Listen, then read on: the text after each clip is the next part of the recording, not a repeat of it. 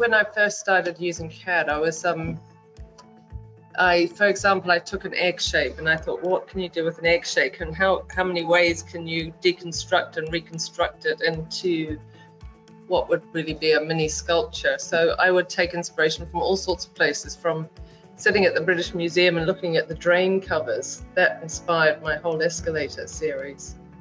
And so it's a sort of a deconstruction process from a form, if you like. You pull a shape apart and put it back together and see how many, what it could become. And sometimes that shape evolves into another shape. And sometimes you take the deconstruction element and then apply that to another series of shapes. So it's a natural evolution in my mind.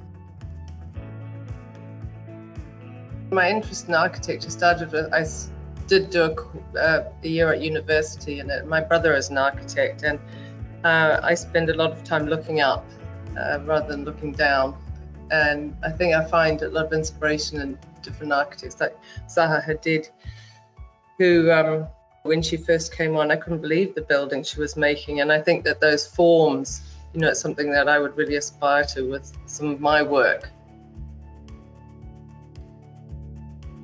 If you're going to work with the whole rapid prototyping technology, you really have to have an understanding of what you can and can't do, with the printing and the the kind of assembly and the casting processes, and what's going to work and what's not going to work. And you have to have a full knowledge of handmaking processes, because all of that is involved in it as well. I think that people who think that this kind of technology is in some way cheating or something, I think it's just another tool in the box, like a ruler or a pair of pliers. We've got CAD and printing and casting and all of these things, and they're all the rich tapestry of what it is to make jewellery. It gives you a kind of a freedom, because you're not really restricted with the kind of forms you can come up with using these rapid prototyping techniques. A lot of it is that you can make things that would be very, very time consuming to make by hand. You can make things more affordable by using this technology.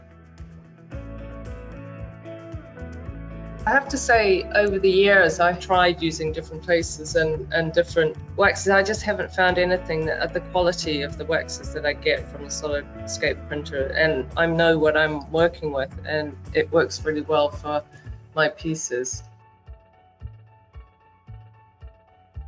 I would much rather be making design for longevity.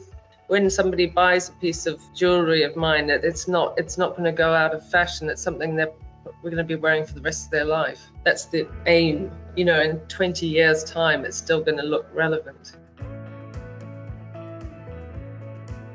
There are people who definitely have big collections of jewellery and will add, pieces of mine to them.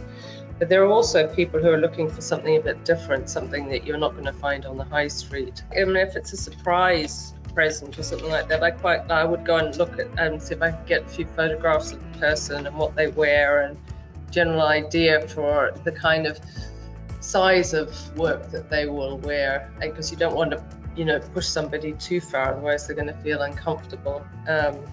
And quite often I would use CAD as a design tool, and I would do up 2 or 3 different designs to start with, because CAD's great for showing clients, because you can have a really 3D idea of what a piece is going to look like, and I can change things while we're looking at it and make things something bigger or take a bit out. So by the time they kind of commit, they've got a really good idea of what they're going to get. It's the whole story of having met me, and they know my process, they know that how I'm making these things, they know the story behind the piece, how I came up with the idea. One of the things we all love about jewellery is that these pieces, mark moments in people's lives. I had a couple who came into my workshop, and they saw it.